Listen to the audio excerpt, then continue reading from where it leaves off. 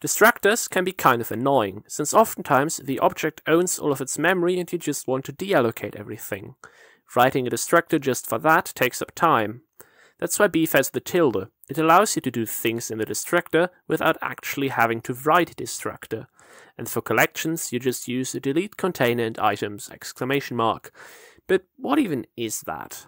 It's called a mixin, and what they do and how you can use them is going to be explained by me after the intro.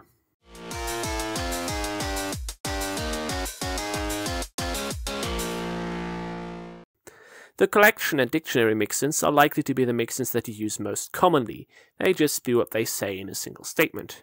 However, mixins actually are a way to mix a method into the core side, kind of similar to what inline does. Methods are still slightly different from mixins though, since they get mixed into the core side, they also inherit the scope that they're being called in. If you scope allocate something in a mixin, the scope will be the core side.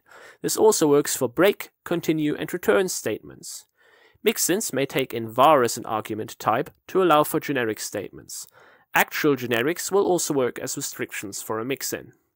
Another factor is that you can emulate a return type from a mixin by simply not ending the last statement with a semicolon. This allows for some fun with ternary operators. Also, you may specify a scope of inside the mixin using scope : mixin. That will allow the caller to specify the scope themselves. In summary, you might only ever rarely write mixin, but it's useful to keep them in mind when writing code, since they can have very useful and powerful effects.